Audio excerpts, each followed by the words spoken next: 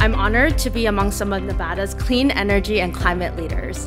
We will be hearing from Senator Doñate, Steve, our CEO of SolUp, and huge thank you to Team SolUp for showcasing their solar installation and allowing us to be here today. And thank you all for joining for especially our tour of our solar installation facility. We're proud to be Nevada's premier solar installer of both solar and batteries, with batteries from Tesla that are manufactured right here in Reno, Nevada. We're a full-service energy solution and conservation company that's harnessing the power of the sun to bring sustainable and clean energy to homes in Nevada. We're in the middle of a clean energy transition, and SolUp grateful to be leading that transition within the Nevada business community. We've been the backbone of the cutting-edge technology since 2009, revolutionizing that solar engineering, looking for new products, and how do we take and promote this industry and hold it at its highest level.